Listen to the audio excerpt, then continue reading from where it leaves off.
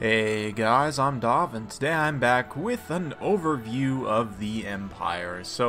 A few months back I did an overview of Norska, kind of talked about their roster and the faction as a whole, and I want to do the same for the Empire. And the purpose of this video is a few things. Number one is for those people who are playing Game 2 and haven't purchased Game 1, and so they don't have access to the Empire. This is going to go through their roster and talk about their different units so that you know what you're fighting. This video is meant for not only people who are going to be playing the Empire, fighting with them in multiplayer, but also people fighting against them.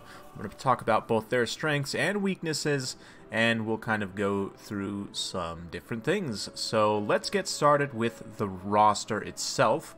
Lord choices, you've got pretty decent Lord choices across the board. I have to say, Lords and Heroes, for the most part, for the Empire, are all useful and have their niche, and some of them are quite powerful. So starting with the basic general of the Empire, so he's got access to a horse, a barded warhorse. The barded warhorse just gives him a bit more armor at the cost of some speed. Both of them give more health and charge bonus, obviously. Pegasus gives even more charge bonus and a lot of speed, and obviously puts him up in the air. And then you've got your Griffin, your terror-causing, armor-piercing, flying monster. In terms of abilities and items, he's got relatively standard stuff. Hold the Line is the sort of faction ability for the Empire. It was changed recently to be a bit better. It's an area of effect, +5 melee defense, and +4 leadership. So nothing game-breaking, certainly. But that +5 melee defense in particular is always nice to have, especially because it's a constant area of effect. It's not conditional in any way, so you'll just be getting that basic +5 melee defense, +4 leadership, which is quite nice. And you'll see quite a few of the Empire characters have this trait, so if you have the extra funds, it's certainly useful to take. Foe Seeker, fairly self-explanatory, and Stand Your Ground as well. In terms of his items, he's got this Charmed Shield, which is, I think, probably what his best ability or item is, what sets him apart the most, mainly due to the fact that you can give this guy an extra missile block chance. So against a faction that's going to heavily snipe you with wood elves, with arrows like the wood elves, yes, the trees are going to throw wood elves at you, and so the Charmed Shield, with its 22% damage resistance and, more importantly, 24 missile parry, will help mitigate some of that. So you take your General of the Empire, probably want to put him on a horse to get maximum speed, and then you get this Charmed Shield here to help mitigate some of the damage. Nice and cheap, and also relatively survivable as well. The Rune Fang's the other item. It's a little bit expensive for what it gives you. It does give you quite a bit of a weapon strength increase, but the General of the Empire doesn't have that great of combat stats, so how useful it is a little bit debatable. I mean, I guess if you're like on the Griffin and you pop a nice support buff on him, then maybe you could get some good work done with the Rune Fang, but it's a pretty expensive item, so it's not something you would take typically.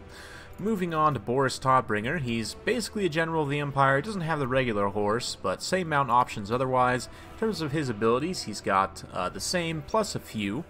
He's got Crush the Weak here, which is a conditional area of effect debuff. If an opposing unit is lower than 50% leadership, they get -5 melee defense and melee attack, and -4 leadership, which is very, very useful little debuff there, especially because Griffins, which you're most likely going to see Boris on the Griffin, do come with the, this one actually doesn't come with Blood Roar. They used to all come with Blood Roar, interesting. So Boris's Griffin does not actually have this Blood Roar trait, I don't think. Let's see. Yeah, I don't see it on there. That's really interesting. So yeah, that actually doesn't help very much, because the Blood Roar is in fact an area of effect -8 leadership, so yeah. But nonetheless, he does cause fear and terror, so likely you're going to be throwing him into the rear or side of a unit with that fear and terror proccing. That Crush the Weak will probably come into play. He's also got Foe Seeker, of course, and Deadly Onslaught, which we'll see quite a bit of as well. 20% AP and weapon damage, and 36% charge bonus, which is quite useful, being that Boris has a pretty good charge bonus himself. What makes Boris unique, though, is the Midland Runefang. Gives him regeneration, constant replenishment of hit points, particularly up on the Griffin. It's a very powerful item to have. And then the White Cloak of Ulrich is another very nice area of effect debuff. -9 melee attack, -6% speed. Very useful melee debuff and speed debuff as well, area of effect, and this one's not conditional, so you'll always be getting value from this, as opposed to the Crush of the Weak, which is conditional, so you may want to consider cutting that if you're really trying to slim for cost. But moving on, we've got one of my new favorite characters, the Arch-Lector. So he's kind of the Lord level priest support character.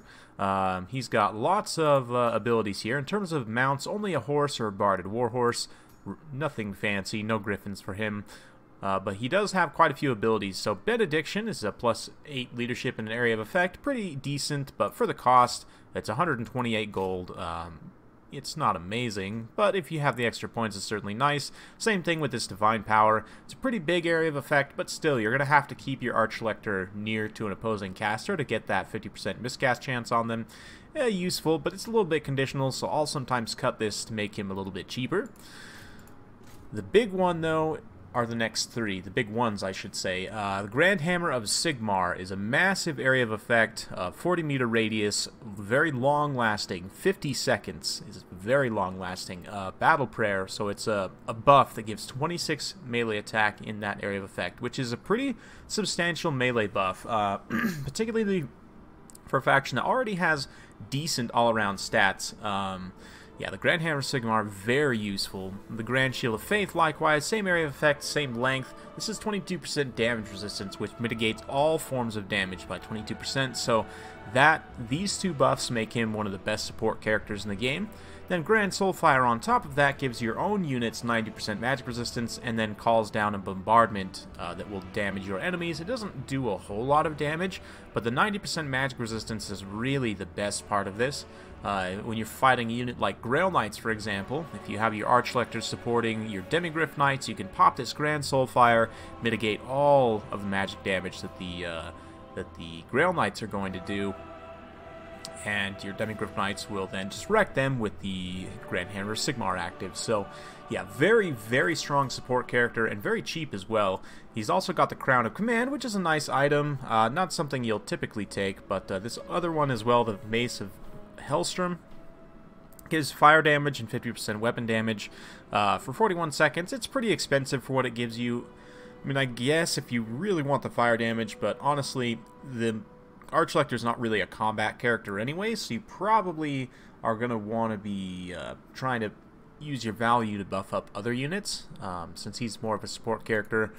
Anyway, moving on, we've got the one caster, Lord-level caster for the Empire, Balthazar Gelt, the Beloved, Warhorse and Barded Warhorse, and of course his named Pegasus, Quicksilver, which, by the way, if you check, Balthazar has decent combat stats for a mage, 34 attack, 38 defense is not terrible, but if you put him up on the Pegasus, he gets a 70 charge bonus, as well as 50 armor, which is not too bad at all. So Balthazar has, of course, Lore of Metal, so he's got the Evasion, Arcane Conduit being that he's a Lord level caster, and of course Metal Shifting as the Lore of Metal attribute, and then your standard Lore of Metal spells, Searing Doom, very cost effective, Bombardment, good against low armor, and even against cavalry, Plague of Rust, very cost effective armor debuff, Gehenna's Hounds is a decent vortex, not amazing, but it's okay, Glittering Robe is it's an alright buff. The gold cost is a little bit more for what it gives you, but 30 armor and 8 leadership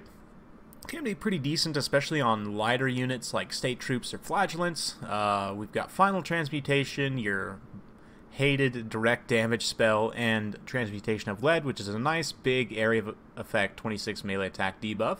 Pretty nice debuff overall. And then his one item is the Staff of Volans, which just gives him a massive Winds of Magic recharge. So that allows Balthazar Gelt, he's one of the only characters in the game who can reliably get 2 Overcast Final Transmutations in a given match.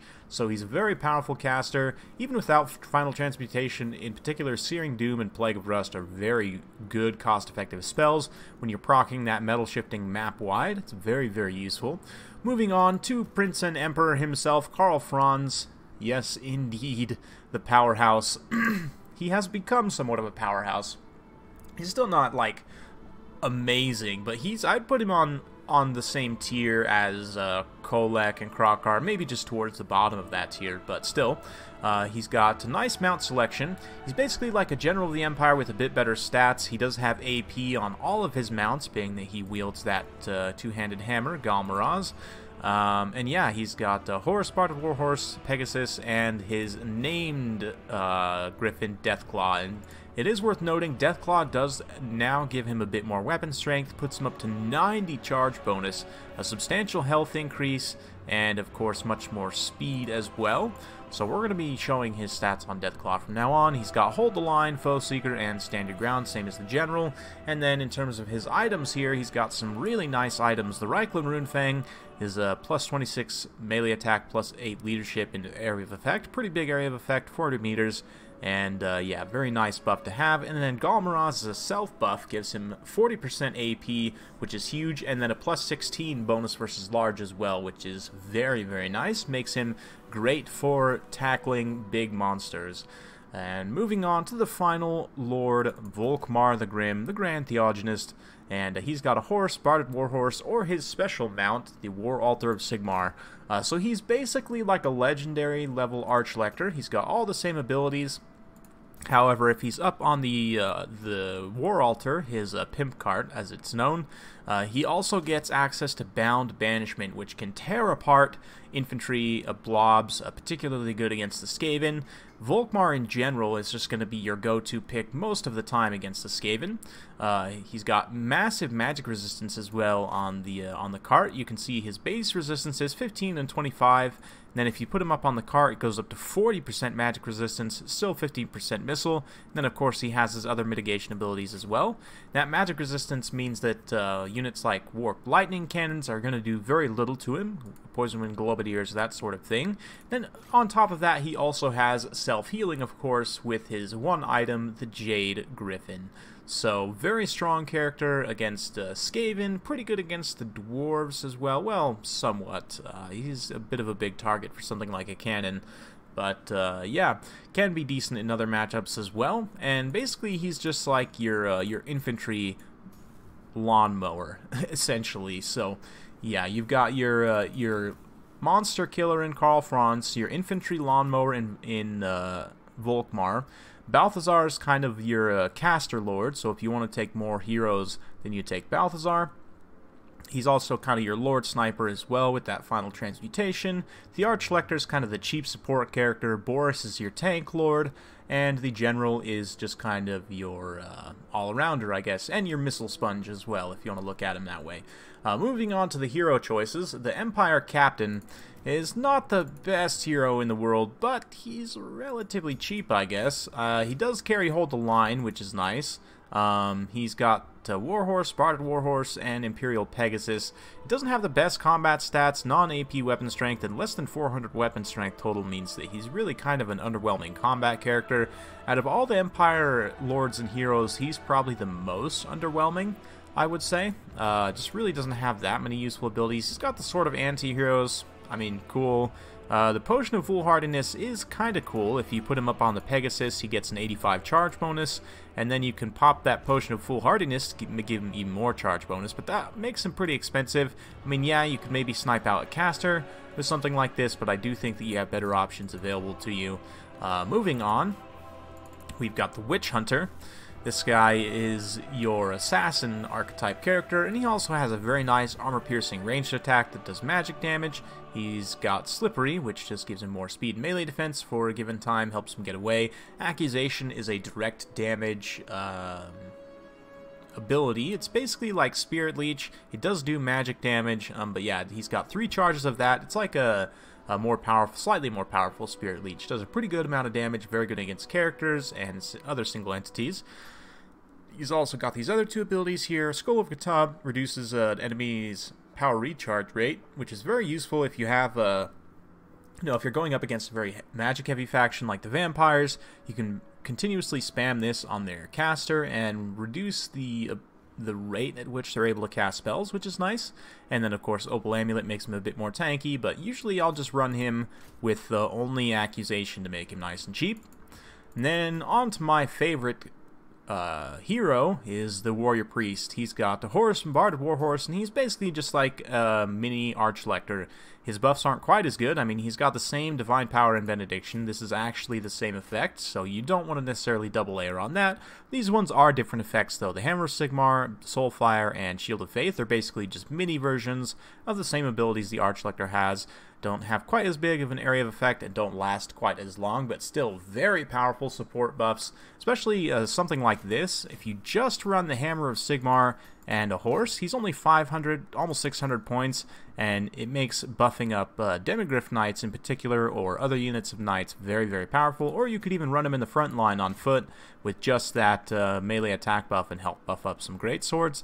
In general, a great support character. He's also got the Banner of Eternal Flame, which is quite nice, again, support ability.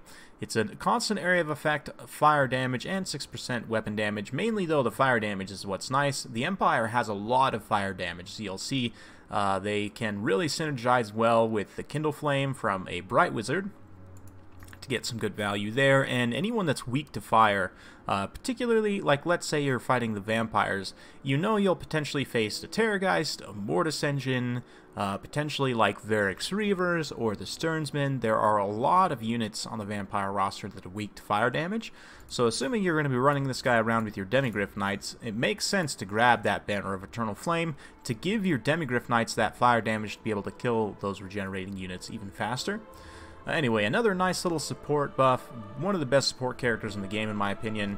And then of course we have the casters. The Empire has one of the widest selections of magic available to any faction. They have Shadows, Beasts, Life, Light, Fire, and Heavens, all of which are useful in their own right. I find reasons to take all of these Lore of Magics in various matchups. We'll talk about them more specifically. The only one I want to talk about individually is the Amber Wizard, mostly because he also has a Griffin mount, which of course gives him Fear and Terror, massive AP weapon strength, doesn't get a whole lot of armor because he's less than clothed, and his Griffin doesn't have any armor as well. So yeah, he has Lore of Beasts, nothing surprising there, your typical Lore of Beasts stuff, but he does have the Griffin mount, which is a nice little addition there for the Amber Wizard. But yeah, in terms of magic selection, depending on your lore choice, I mean, obviously Lore of Life is going to be your standard go-to, especially if you're running cavalry heavy builds. Lore of Light if you're running missile heavy builds. If you're running a fire build, obviously you'll want a Bright Wizard. Lore of Shadows is good if you have a Lord that can self-heal and you're really looking for some good utility abilities. And then Lore of Beasts if you want that extra terror bombing. And Lore of Heavens, again, if you want some, it's kind of like Lore of Shadows, if you want some good utility, and maybe you're bringing either Boris or Volkmar, where they already have self-healing, and you just want some extra punching power there.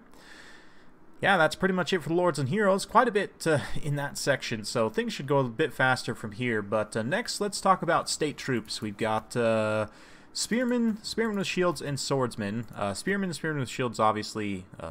same unit, just with shields. It is worth noting, though, Spearmen with Shields do have different attack animations that are slightly faster. So they do have a almost... like, it's almost negligible, but they do have a slightly higher DPS, and then of course your swordsmen are your sword type unit. Honestly, state troops are some of the most cost-effective low-tier troops in the game, being that they have pretty good combat stats in general. You can see swordsmen 32 melee attack, 32 melee defense for 400 points, not bad at all. Spearmen with shields 42 melee defense, which makes them a really nice anvil for cavalry heavy builds. We've got halberdiers as well, which are a bit expensive for what they get.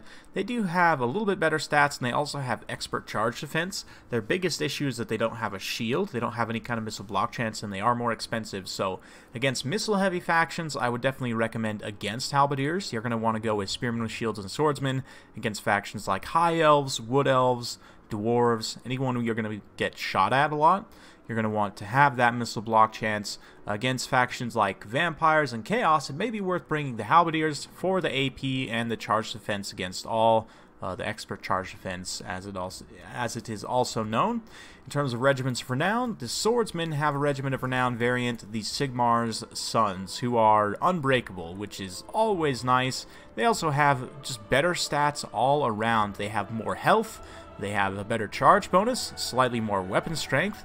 Of course, they're unbreakable, so their leadership is much higher, and they do also have better combat stats that come with being a regiment of renown. So overall, Sigmar's Sons, one of the best regiments of renown in the game in my opinion. Super cost effective for what they give you, and definitely an include in most Empire armies.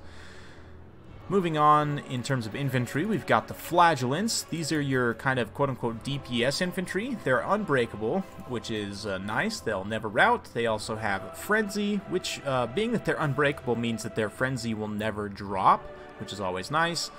They have incredibly poor defensive stats, so only 10 melee defense and 0 armor. However, they do have this other ability here, Strength of the Penitent.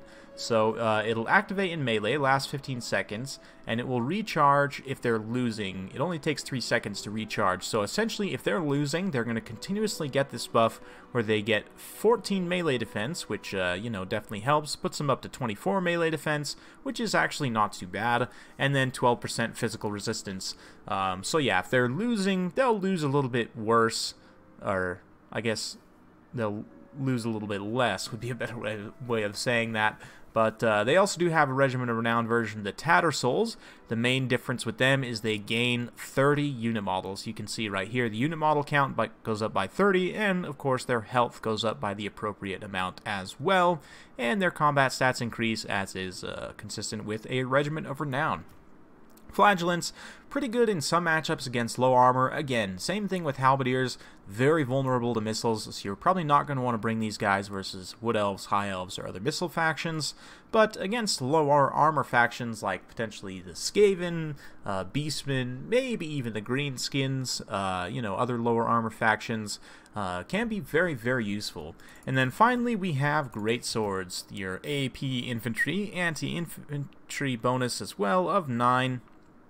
32 melee attack, 30 melee defense. They actually have worse combat stats than swordsmen, but they do have 95 armor, of course no missile block chance, and they are pretty slow as well, which is a bit painful, but decently cost effective, especially when you consider the support abilities the Empire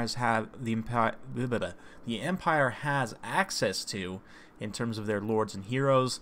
Keep that in mind as we discuss the stats, is that all of these guys can be buffed up substantially by the support abilities here. So yeah, that's pretty much it for melee infantry. Moving on to missile infantry. Free Company Militia, one of the most cost-effective hybrid units in the game. Only 450 points. They have decent combat stats, a nice missile attack.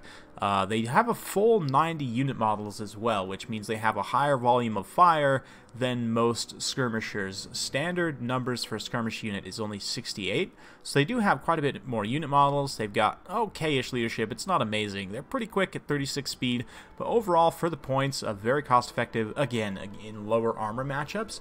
So factions like Skaven, potentially even the Vampires as well, because they have good melee stats, they can stand against zombie summons relatively well, and so they're probably pretty good in that matchup as well. Things like Mortis Engine doesn't have much armor anyway, so you can get some good value there, certainly. Moving on, we've got the Crossbowmen. Not a whole lot to say here. They're not that great, especially when you compare them to other similarly priced skirmishers from other factions. They don't have any cool utility or anything, and so you really won't see these guys a whole lot. Maybe one or two of them against the Wood Elves to kind of counter skirmish over your own lines, but in general, you won't see them a whole lot. Handgunners, though, very strong skirmish unit, of course. AP missiles, pretty good refire rate as well. And yeah, they are, of course, very squishy in melee, 600 points, but they are your AP missile option, which is very, very strong to have. Your two regiments of renown here, we've got the Free Company Militia Regiment of Renown, the Sterling's Revenge, quite a bit more expensive, but they do have AP missiles, which makes them very strong, and their combat stats are excellent. 34 attack and 35 melee defense, of course, for 800 points. I mean, You can compare this to something like a Shadow Warrior, and it's probably pretty similar, but still, they have the AP missiles. They also have a full 90 unit models, which again, most skirmishers don't have that many. So overall, a very cost-effective unit in quite a few matchups. And then you've got your Regiment of Renown handgunners, the Silver Bullets. These guys have magic damage, which is great because there's a lot with physical resistance in the game. And of course, they have a much better refire rate and accuracy, which means they have great DPS. Their other special trait is, of course, that they have stalk, so they can remain hidden even outside of the forest, which is a very useful trait to have. You can set up some nice little missile ambushes with them, and they are devastating, certainly. Now on to one of the stronger points of the Empire roster, heavy cavalry. So we've got your basic Empire Knights, 110 armor for only 850 points, which is pretty good. Not the best combat stats, and only 48 charge bonus, which, I mean, is pretty decent. But you're mainly paying for that 110 armor. These guys are pretty tanky for the cost, and a very cost-effective lower tier shock cavalry. Reichsguard are going to be kind of your epitome of the Empire. They're the ultimate Swiss Army knife cav, as I like to call them. They're good in almost any situation, 62 charge bonus and great combat stats, 120 armor with 40 weapon strength, 12 AP. They're good at charging pretty much any infantry. I mean, obviously you don't want to charge like brace halberds from the front, but even charging halberds in the rear can be quite useful. They'll do okay in cavalry engagement. They'll do okay at charging down monsters. Of course, they're great for running down skirmishers and artillery. So just in general, a very useful all-around cavalry. At 1150 points, very, very cost-effective. We've also got the Knights of the Blazing Sun, who are more of a pure shock cavalry, only 50 points more expensive. You can see, compared to the Reichsguard, they do have much more charge bonus. They go up all the way to 78 charge bonus, which is in the realm of some of the other elite tier cavalry in the game. They do gain fire damage as well, so once again, lots of fire synergy, a little bit less armor, leadership, slightly faster. They have less melee defense as well, but slightly higher weapon strength. So your Knights of the Blazing Sun are again going to be more of a pure shock cavalry, whereas the Reichsguard are more of a all-around, you know, just Swiss Army knife type cav.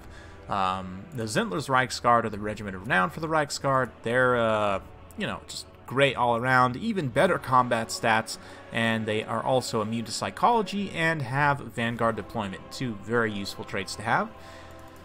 Now for the powerhouse, we've got Demigryph Knights. So Demigryph Knights come in two variants, Lance and Shield or Halberd. You're pretty much never going to see the Lance and Shield just because they don't have splash attacks. They're okay against armored infantry, but just in general, your Demigryph Knights are usually going to be contesting the cav game or trying to hunt down large monsters, in which case the Halberd is the obvious choice.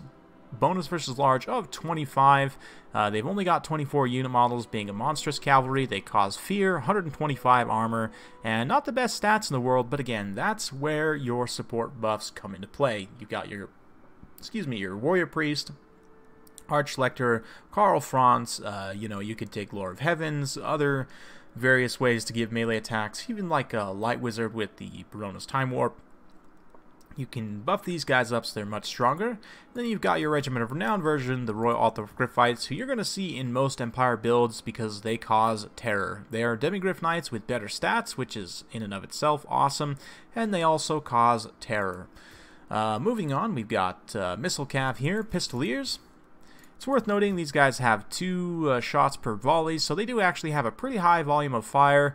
Not the best combat stats in the world, but they're skirmish cav, they're fast, they can shoot 360, and their missile attacks do enough damage that they are pretty cost effective at 500 points, and a good option against factions like Beastmen, Vampires, anywhere where you need a nice skirmish option, but you don't want to necessarily have to protect them. Pistoliers are a good option because, of course, you can either just stick them in skirmish mode, or if you have the micro, you know, just micro them away, and they won't be caught by your opponent, which is always nice. We've also got Outriders. These guys, unfortunately, can't shoot 360, but they do shoot on the move, and they have AP missiles. They also have a pretty good rate of fire as well, so they have good DPS overall. They also come in a grenade launcher variant that has less unit models, but has this interesting grenade attack that's very good against blobs of especially unarmored infantry. A bit of a niche unit, not very good, but the Outriders and the Pistoliers both are pretty solid overall.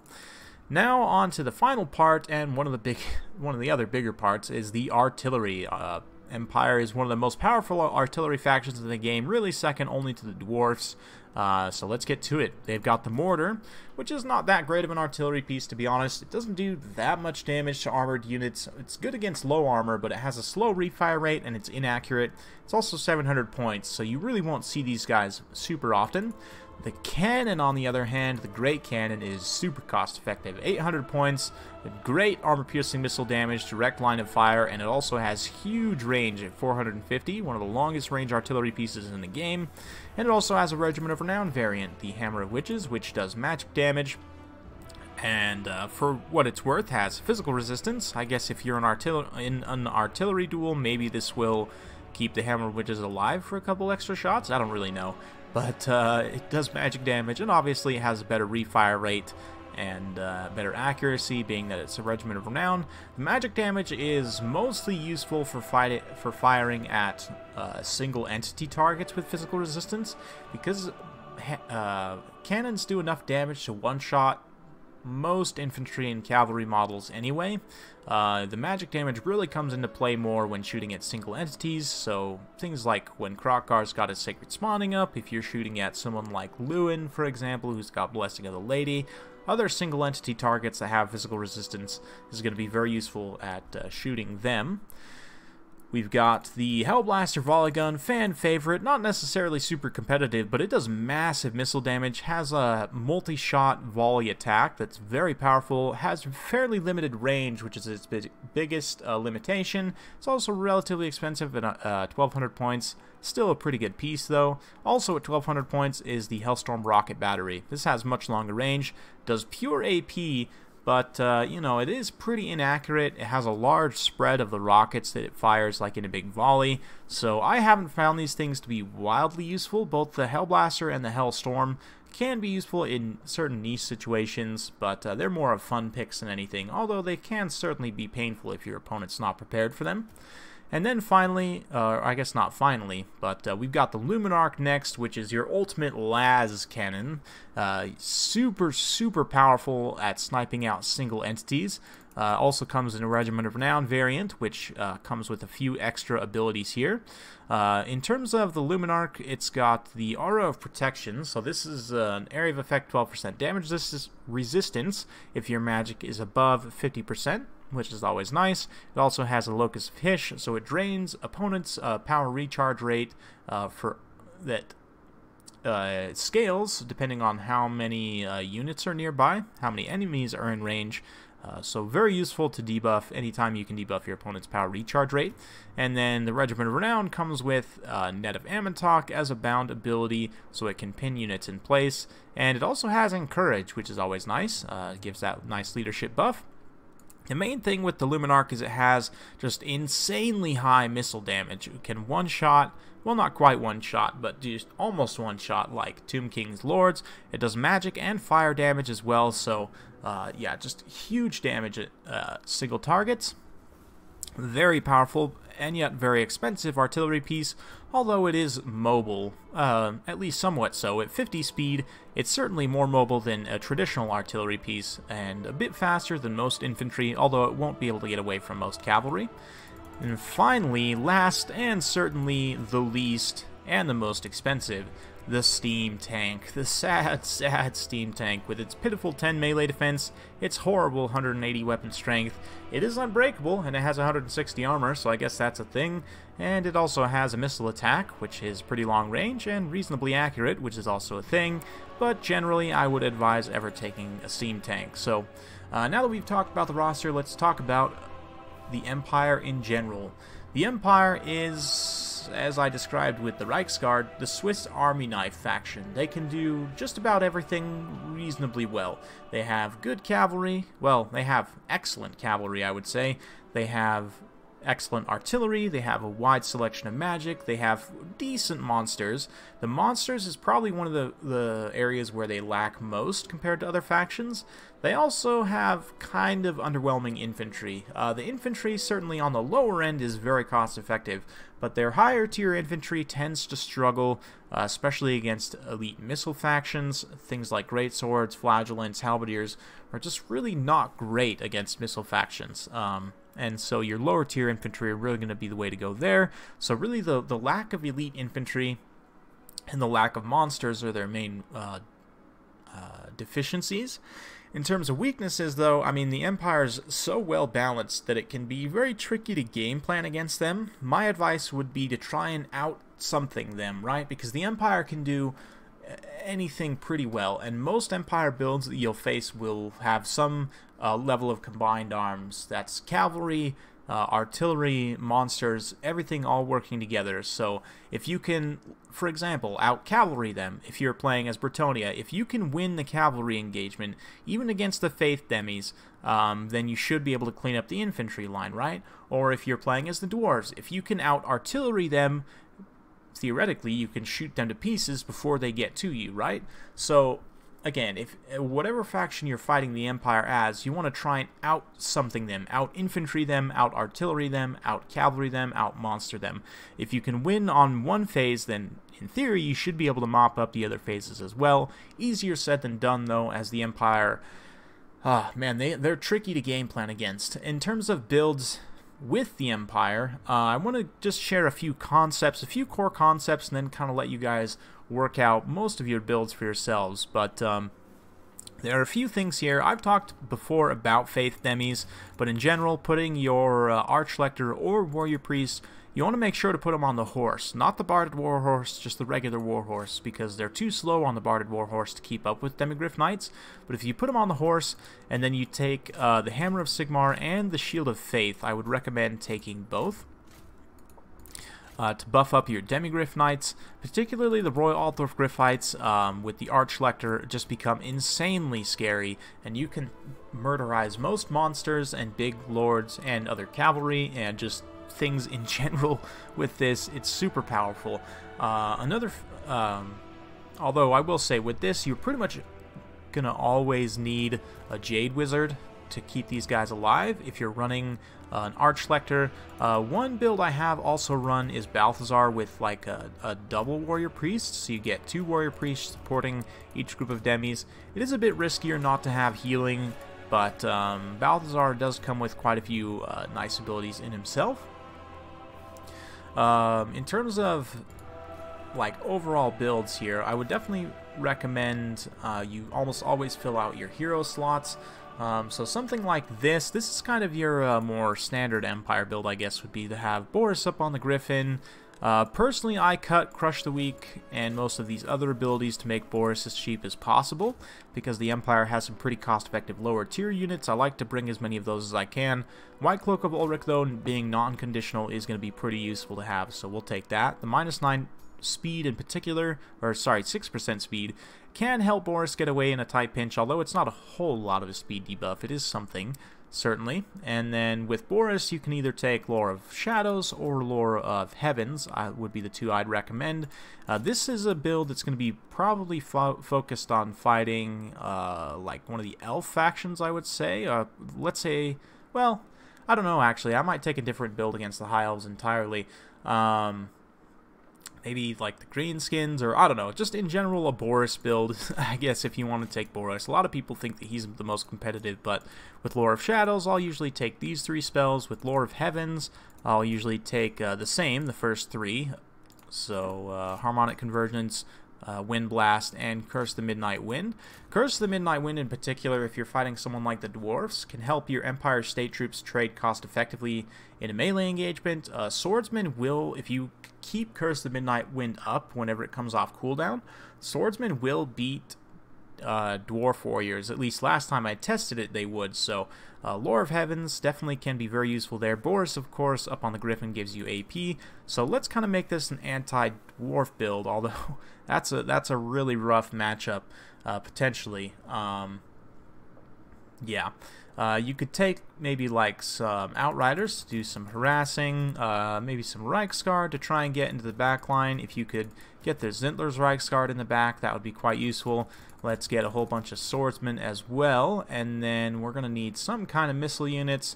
The silver bullets, because they have stock, might be nice, although the magic damage is pretty rough. The Sterling's Avenge can potentially be useful here if they can get in close. Now we've only got about 500 more points, so maybe we take some free company as well. I don't know that this build is actually any good. I'm just kind of spitballing here, but in terms of builds that I've used with a little bit more... or I just used a little bit more, I guess. This is my Balthazar Lord sniping build. So you've got Balthazar up in the air. He's got final transmutation only with the Staff of Volans, and you can actually cut metal shifting. And he's just got Arcane Conduit, Staff of Volans, and that final transmutation. You've also got a Luminarch and a Witch Hunter, and all of this is going to be focused on sniping your opponent's Lord. So against factions like Greenskins, even Norska to a degree. Beastmen, it doesn't necessarily work great against. There's other ways that are better at Lord sniping Beastmen. But in general, any faction that can't heal their Lord, somebody like Skaven as well, this would probably be pretty good against. Any faction that can't heal their Lord, if you can snipe out their Lord early on with this type of build, then you come in with the Terror of the Royal Altar of Griffites and mop up a whole lot of their units. Of course, the Tempelhof Luminarch, you want to try and secure the mobility game as quickly as possible, which is why the Faith Demis and the Reichsguard are so important here. If you can secure the mobility game, then you've got the Tempelhof Luminarch to run around with impunity and just blast your opponent in the back. So yeah, against those factions, I think that build's pretty decent. Against the Beastmen, I think this is a better way to go about Lord sniping. So I might modify this build a little bit here and there, but the double terror bomb of the Amber Wizard and Boris I find is pretty strong, because the Beastmen generally are weak to terror. If you can come in with a big, strong rear charge with a Griffin, do a ton of shock damage, and then also apply that terror, it's very useful at routing off even higher-end Beastmen units like Bestigor. You can terrify away pretty quickly. Fire builds are also pretty good against the Beastmen because they do have some units that are weak to fire. Morgher is weak to fire, although he has magic resistance. You got to be careful about how you go about doing that. Likewise, the Butchers of Kalkengard, of course, are also weak to fire. So that's why I've got, I've got the Banner of Eternal Flame on this Warrior Priest here, so that if my opponent does end up bringing any of those units, either Morgher, which you're probably going to see just about every time, or the Butchers of Kalkengard, which are another very common pick, I can run this guy with whoever's fighting the Butchers, and he'll be able to apply that Banner of Eternal Flame, whether it's the Reichsguard. It even applies to missile attacks, so you could run him with the Pistoliers and just shoot the Butchers of Kalkengard to death, or, you know, if you're trying to dive Morgher, then you run this guy over to Boris and the Amber Wizard, who are fighting Morgher, and then suddenly they get fire damage without magic damage, and so they'll do extra damage to Morgher himself. So this is kind of my anti-Beastman build. Again, I might make some modifications here and there. Sometimes I might bring a Bright Wizard just to go full fire. But yeah, in general, that's that build. Let's see here. What other Crusade builds do I have here? This is my Karl Franz Horse build.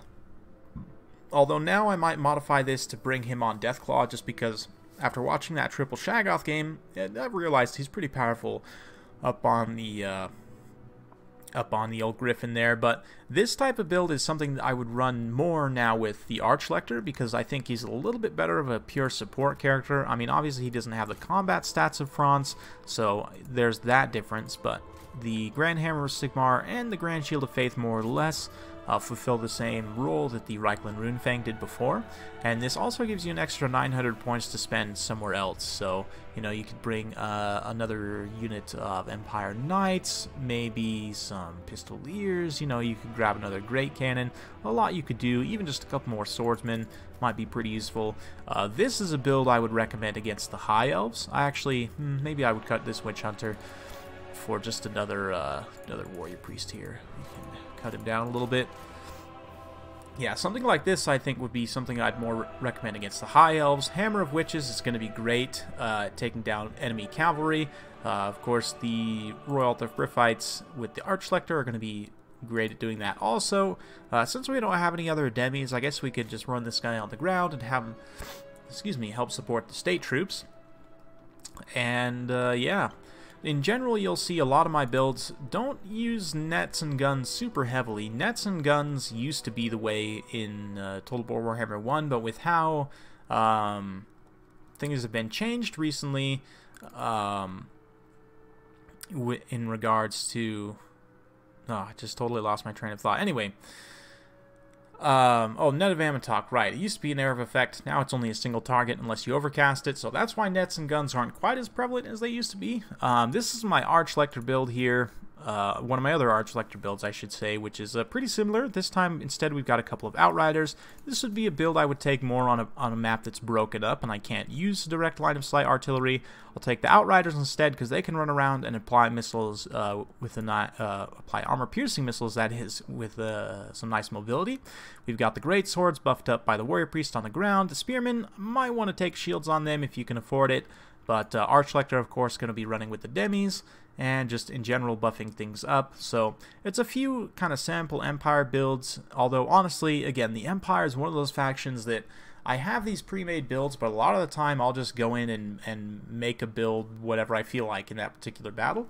Because the Empire is so diverse and so well balanced, you can really go a lot of different directions. So hopefully I've been able to kind of shed some light on some things for you guys. Let me know your comments down below what you thought about this, what faction you want me to do next, and how I could go about improving.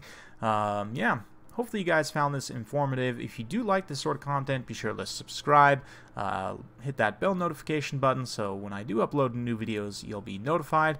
Thanks again for watching, and we'll see you next time.